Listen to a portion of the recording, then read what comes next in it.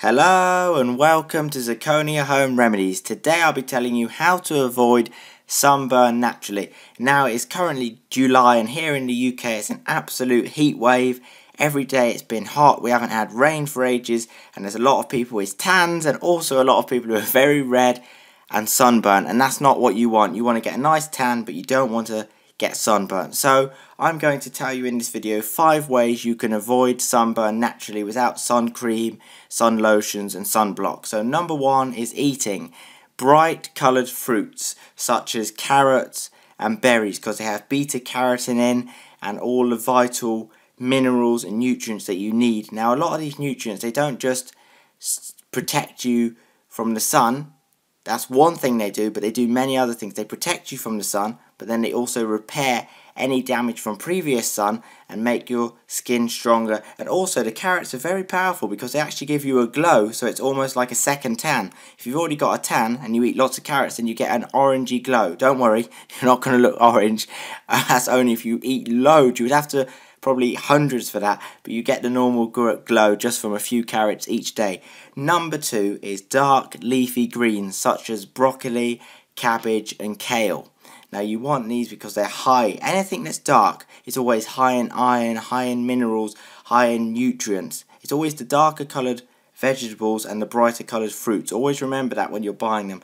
Number 3 is very important. Stay hydrated with plenty of water and also fruits. You know, people forget that. Drinking water, of course, that's a must, but then also to get that extra hydration, it's from the fruits, because when you eat fruit, the water that's in the fruit is very different. It helps the cells and it goes into the cells. Now when you drink water, that flushes your body, but when you drink water from the fruits, when you eat them, you're getting a different type of water. It's more like cellular water that actually repairs the cell and regenerates it. And also don't have any fizzy drinks because these dehydrate you, and the same with alcohol and things. And if you are going to do that, really it should be in moderation. Number 4, take breaks and go into the shade from time to time. So this is know your limits, really, and this is something that a lot of people forget. They're out in the sun for 3 hours straight, and they should look at their skin, because if you're out in a certain amount of time, you should notice your skin starting to feel really hot and also see it going red. Now you want to ideally go in the shade before that happens, so take a 30-minute break in the shade.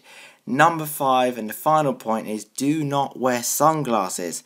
Now this is very important, this one, because when you're wearing sunglasses, now your eyes are in darkness, so they're perceiving a cooler environment such as winter. So now your body's not producing the chemicals to protect yourself from the UV rays, which means now you're going to be sunburnt faster, and also the vitamin D is not being produced, so it causes a lot of troubles.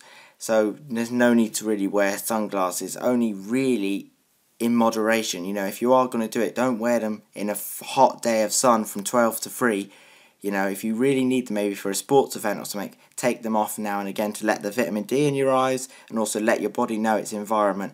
And that's it from this video. If you did enjoy this video, please give it a like, comment below if any of these did help you, and also subscribe for many more videos, and thank you so much for watching.